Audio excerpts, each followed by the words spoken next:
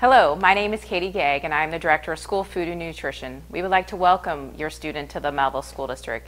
As an incoming kindergartner, their days are going to be full of fun, new things. We would like to encourage them to come eat with us in the cafeteria. We offer both breakfast and lunch at all of our schools every day. The monthly menu will be posted on the school district's website as well as the school's website and Peach Jar. We have created this short video to help you and your student become more familiar with the process in the cafeteria.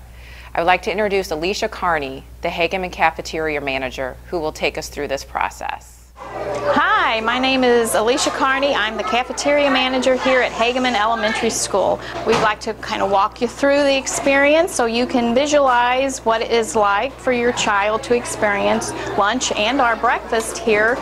They will come to the cafeteria and they all line up at the beginning of their lunch period. They'll come in and they will grab a tray.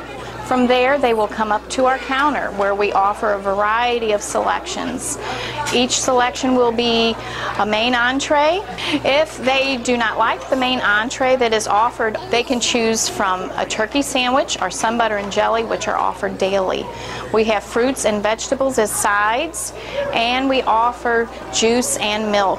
We also have bottled water available for purchase if they are interested in that as well.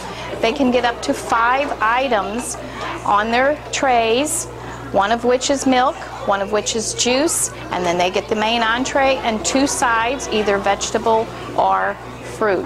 Your student will be assigned a PIN number, and this PIN number will stay with them throughout their school years.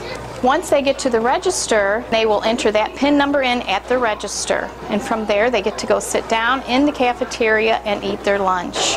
And we also have recess monitors that help assist your children in opening their packages of milk, other items.